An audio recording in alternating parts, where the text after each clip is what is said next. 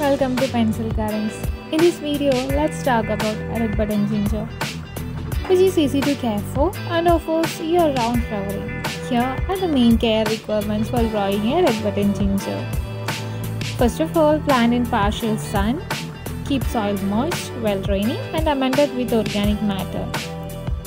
Grow well in hot temperatures and tropical conditions. We can use rhizome for propagation and also can be done by stem cuttings. Red button ginger plant can thrive without fertilizer if you have planted it in enriched soil with organic matter like compost. But for an extra boost, you can periodically feed it a balanced liquid fertilizer plant once a month.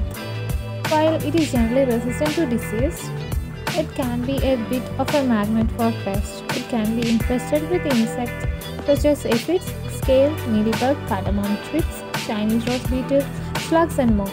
You can use neem oil for controlling pests, or you can introduce ladybug to your garden. It acts as a natural pest control method. For increased blooming, select a fertilizer high in phosphorus.